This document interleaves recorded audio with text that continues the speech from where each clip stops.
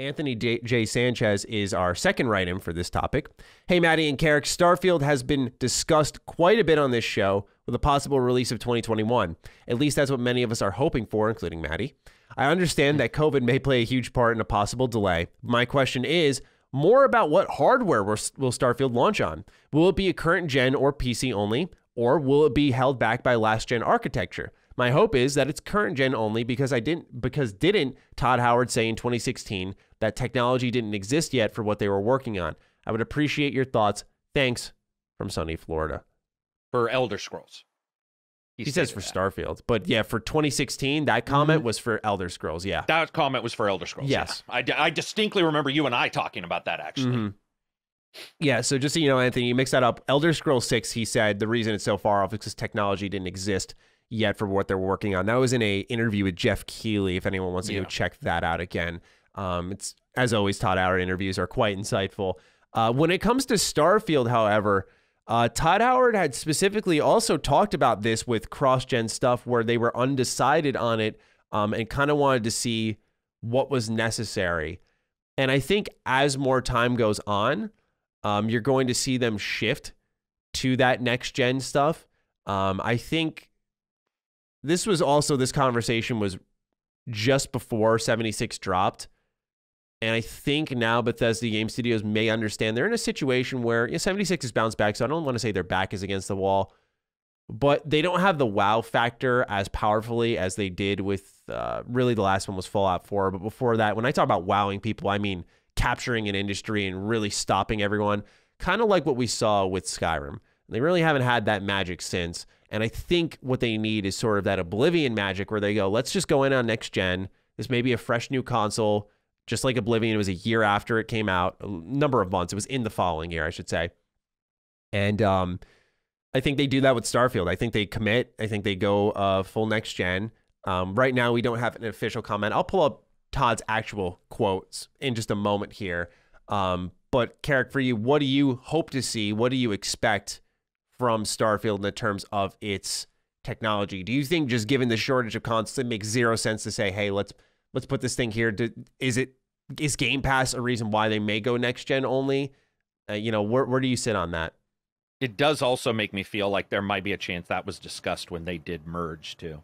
Where it's like, where are you with, like, can you make it for the old ones? Because I'll tell you what, developers will hem and haw. They always will. That's what developers are supposed to do. It's like a race car driver. You got a car that's not as good, but you're still trying to figure out exactly, how do you keep up with everybody else, that kind of thing. What's going on with the consoles is, there's only been a very few games that are console-specific improvements and versions. So I do not see them throwing away, like, the ability to sell through to PS4, let alone Xbox. It's just, it doesn't even seem feasible for Bethesda, of all companies, who sold you Skyrim on a fridge, to say, we're not going to release this on fucking every single thing possible. Also, people forget, a lot of us have nice PCs. The majority of people do not. The majority of people do not have nice PCs. In fact, I think a 1080 is still like by the way, I'm not saying a 1080 is bad, but I'm saying I'm pretty sure 1080 or even less. No, it's 1050 Ti is the card that is the most used on Steam. That is ancient as fuck. So I don't see them passing it up. I do see them doing stuff where they're not going to have a problem, though, stating that this is only possible on this thing or that thing. Like, will there be more loads in some areas? Will there be less? Will mods be available on the Series X and S, but not? And I'm, to be brutally honest, guys, I'm okay with that, because how many times have you got a game like Skyrim and you got a shitty computer, you throw some mods in there and it crashes? Guess what? That's on you. That's on you. You have to buy a new video card to get the VRAM. So at some point, it's okay to say, hey, it'll run in its basic level on the Xbox or the PS4. That's my thoughts. So I brought up the exact quote here. This comes from Games Radar. This is July of 2018. This would obviously be post Fallout 76 announcement, pre Fallout 76 release, and obviously prior to Bethesda being acquired by Xbox. Todd said, quote, what systems we put it out on, this is in reference to Starfield, what the hardware requirements is still to be determined, Howard said. We are pushing it We're thinking very, very far into the future, so we're building something that will handle next-generation hardware. That's what we're building on right now. That's where our mind is, but that doesn't mean it wouldn't exist on current-gen systems as well, end quote. So does that change anything for you at all? Now that we have the exact word? That's exactly what I would think he would say. And that's okay with me. I mean, you know, the idea that it'll work on normal consoles, it just won't work in the same fashion or with the same, even close to the same fidelity, which is normal. You know, it's not that. There's a par for a course thing where people expect like all these to do identical stuff. At some point, Microsoft and Sony already have shown us that they don't with quick resume or whatever. You don't have quick resume on your Xbox, you know, your normal Xbox. So there's some things I think Bethesda will probably do to cheat their way and get it on the old systems. How good it'll look, I don't know. But remember when Cyberpunk tried to tell us that shit? They're like, yeah, man, it's impossible to run on there. No, dude, it's impossible to run on my fucking 3080 Ti, let alone your Xbox. Like, quit bitching. You know, you're lying. Like, there are ways to get it, you know, on those older systems. And I think Bethesda knows that, man. There's just too many users. There's too many users. Unless Microsoft figures out some way of getting an Xbox Series S into everybody's hands, why pass up all those people who want to play your games? That's just me. Yeah, it's really tough to say. I think, are you saying Starfield? I'm just making sure I understand. Are you thinking Starfield comes to PlayStation? I think if Starfield's coming to PlayStation at all, it would be for PS4 and PS5. It wouldn't just be for PS5. Okay. Is what I'm stating. And okay. Sorry. No, I'm just stating, I'm assuming that's what we were talking about, is like getting it on old platforms. Not including the exclusivity for a second, but just getting it on old platforms. There's just no way. Just making sure. Yeah, sorry. Yep, I get what you're saying. Yeah. Okay. So yeah, with Starfield, thanks for the clarification, because you know somebody would bitch. Yeah, I was going to say, I didn't want people to think like, oh, he's in denial that it's going to be exclusive. Yeah. It's like, no, I think we're all pretty convinced Starfield will likely be. Yeah, it's exclusive. Just like passing up that. Yeah. Sorry, continue. Yeah. No, all I was going to say is I believe, I'm of the mindset, and this may sound like an optimist. I think they're going to go for next gen. I think if he was thinking about building on it back in 2018, this was really 2 years prior to the world closing down, that they may have, if they were really kind of toying with committing to next gen, they probably already did at that point in time without any expectation of, hey, we're going to be stopped and it's going to be harder to get these consoles and we're going to have a semiconductor shortage and all that shit. So I feel like sort of the die has already been cast on that a little bit. I don't know how quickly they can retool, rework, and say, hey, let's scale this down for older consoles. I genuinely am just being open, saying I don't know how open or how easy that is. I imagine. I mean, if they got it on Switch, yeah, which is a completely different programming language on a shitty little handheld. I don't know. I just think ultimately they are going to go for next gen only. I feel it makes the most sense for at least Xbox's plans. So not only saying 2021, you're also saying 2021 and Xbox Series only. Do you know how little the sales are for that? Yeah, 100%. I do. That's like selling to 1/10 of your consumer base. I think they do it, man. I don't know, man. The way I look, where do they make that up? It would take years. I don't think they do. I think that's the benefit of being with Xbox. They don't got to worry about that. I'm talking about Xbox. I'm talking about Xbox. Oh, Xbox. Like, yeah. I don't believe they need to make the $7.5 billion. You know, you always hear that. It's like, we need to make it all back. But it's like, at some point, why get that if you're just going, unless, especially now, you can't even make the systems. Yeah, no, and you make a completely fair counter argument, and this is going to be interesting. I think it can go either way. I am of the mindset that if they were thinking about, like I said, it's a die has already been cast. We can talk about now how, well, fuck, you know, we now we can't get these consoles out as often. But it's like, well, we're already making a next gen game. Like, what are we going to do? Remove systems and stuff? If the die is already cast, then it is also for sure on PS4 and 5, because the die would have been cast back then too. Do you get my drift on that? You don't think they could have just dropped those SKUs and just said, you know, hey, that's it. We're owned by Xbox. They've sort of bought us out. We're going to drop working on these because by the time that happened, COVID was happening. So we're talking about his comment, which would have been prior to this. So the thing is, you Tarek, can't have one without the other. Dismantled me, you piece of shit. Sorry, I'm just saying. But do you see what I'm saying? I'm saying we can't have one without the other. You're right. I think you're fair. Which could be interesting, Maddie. What if the deal on Starfield turns out to be, oh, it's going to be on everything because people would be very upset. They would, but it's going to be on everything because like of the issues that have happened, or it's going to be a system seller only for Xbox S and X, not on the original. And then they do something like you buy it and you get a year of gold, or not a year, that's a lot. Or what if they pack it in? Bethesda could be a pack in. Can you imagine what if they call it the Starfield Christmas? I know, I'm sorry, but I'm just saying you can't do both. So it's like, you got to figure out how they're going to do it. But they could also do like, it's a Starfield Christmas. And suddenly you buy your Xbox X and there's your Starfield for free in it as a pack in. That'd be funny.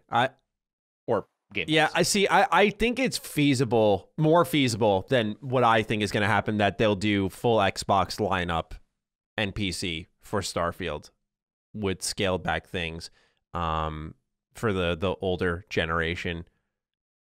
You know, it's just, I can't help but shake the feeling that if you're developing for next gen and just trying to make it work, yeah, you're just going to go for it. So yeah.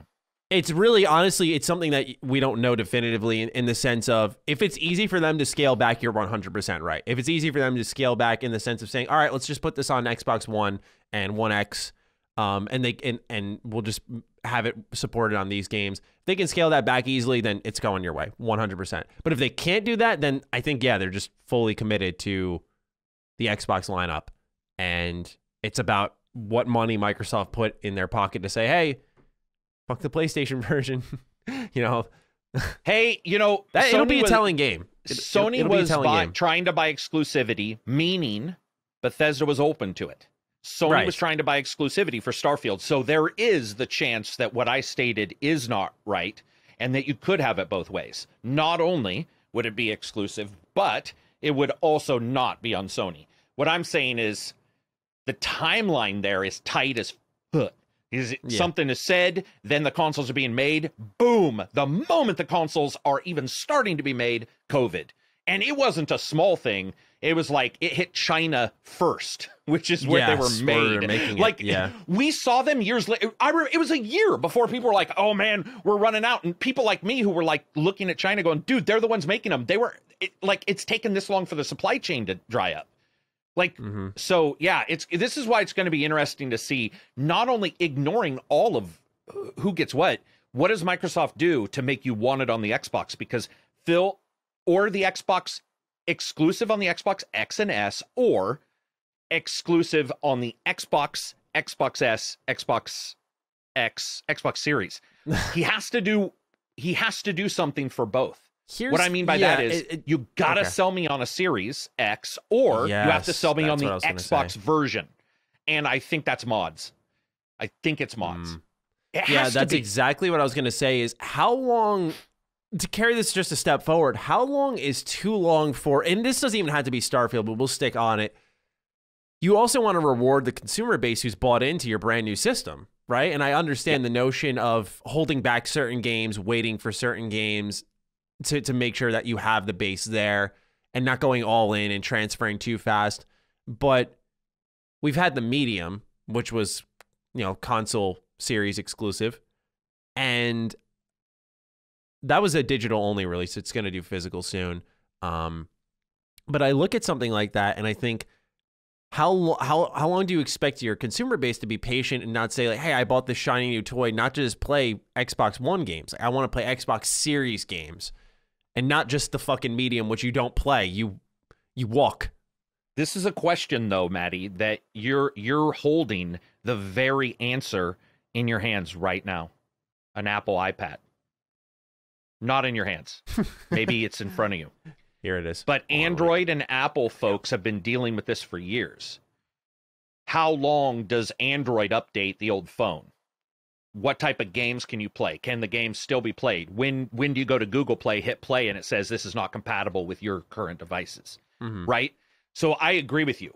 How long is the answer? And I think a lot of us would rather have it sooner rather than later. I just don't know if the market So, like, you and I know Microsoft wants to reward a gamer for buying into their system. So does Sony. What I'm stating is it is physically impossible to do so if the game is not ready. And we don't know, like, what systems it's even going to be on in their own, ignoring Sony. I'm talking about just their own, and who they're going to be making it for there. Like, that's what's, I mean, does Microsoft do the thing where they just are like, we're going to treat PC like Xbox and make it a big PC release, and then a year later do the console? And I know people are going to hate me saying that, but it's absolutely possible. People are not understanding that a split port release of Microsoft's big games is absolutely possible. It's happened with Halo. So if you don't believe it can happen, you're wrong. Halo only came out on Vista, I think. Halo 3. It was like Vista, or I think it was 3. Really? Halo 3. Yeah, dude, one of them only came out on like Vista, and you had to, you know, there were hacks to get it to run. But this is not unknown. And if one is ready for power-wise, they may say Xbox Series S and X and PC 2021, 2022 Xbox Original, or maybe they say consoles 2022. Halo 2, by the way. Halo 2. Do they say, you know, consoles all get it in 2021, PC gets it in 2022, or it's 2022 for the PC, and then the consoles are you know, next year? I also think xCloud just really changes how this all pans out, because we are in a currently, and I think this is going to change soon within the next month, we're currently in an iOS-less xCloud streaming world. So I think once you can get access to game streaming there, where Game Pass can now just be simply available on my tablet here, my iPad that I use for our show, that's, I think, can you justify as a series exclusive launch by saying, well, we have Game Pass and we can have people stream our game to that type of stuff. Exactly. And we don't know what the TV app's going to look like. We talk about that a shit ton because that's super important to the future of this service. So I think a lot of pieces have to fall in place, but I think we both have very valid thoughts on which way this can go for Starfield and many other games that will follow suit. I will say, though, if PlayStation's doing Horizon Forbidden West for both gens, and maybe even God of War seemingly, then it's very well possible that Starfield is. Bethesda, I think, is going to be ambitious, but I don't know if suddenly they're going to be the tech Marvel trying to really push the bleeding edge of consoles. Thing, right? Yeah, that is another thing. It's not necessarily like their games are. God of War made a big change, you know, with their fake loading screen. You know, it was loading, but it was like they were hiding it very well in the way it worked. And that's pretty tough on older systems. So yeah, we'll see. It'll be interesting regardless. And I think people will get the best version probably regardless, because I think Microsoft, if they delayed Halo, they'll delay anything. And obviously I think Bethesda already is okay with it. Well, except for Fallout. But you get my drift. Normally they're okay. This was pre-sale Bethesda. We'll see what new form Bethesda is. And Maddie, this is the problem. Every time you and I bring up one company, there's always that caveat title now. Even Sony with Days Gone. Remember, like, it's always like, oh, they do perfect third-person games. Days Gone, it's like, okay, well, not perfect now. And then it's like, oh, well, Microsoft, blah, blah, blah. Halo, Master Chief Collection. You're like, shit, all right, not that one. And it's like, no matter what now, there's always... Nintendo's probably... Nintendo just gets away with shit that... The ports and stuff, like, they just get away with it. That's the difference, right? They do dumb shit, and people are just like, their new stuff is genuinely good, right? Oh, yes. What I mean by that is, if it's a sequel, if it's a named sequel, like a Mario, they wouldn't treat Mario with the disdain and the nut crunching shittiness that Microsoft treated Master Chief Collection, would they? I don't know. They took the Mario 3D All-Stars collection and just said, hey, fucking throw it on a cartridge and call it a day. Charge them $60. Dude, Master Chief Collection didn't work. Yeah, that's fair. That's fair. Sorry, I'm such a boner for that. Everybody's going to be like, true, that's all he brings up. It's their primary IP. So no, it's true. Especially back then, man. That was major. That was one of the reasons I bought an Xbox. Oh, dude, it was going to be the shit, wasn't it? Like, it was, I mean, it's good. It is now, but every Halo? Yeah, for sure. For sure. Yeah, it's good. It's going to be a wild time this year, because I think you're going to see stuff from Rare too. Oh, yes. Everwild. but also and other stuff. I believe that we might see like Sea of Thieves 2.0 kind of thing. Like I know people, cool. And I don't mean like a sequel. I just mean it feels like they might do something huge because they patch that game a lot. They do a lot of work on it, and it's bringing them a ton of cash, and people love it. So there's a lot of top things Game they Pass could do. games. It's ridiculous. Yeah, we actually have the placement for it. We don't have the numbers, but we have the placement for it, which says a lot with almost 20 million members.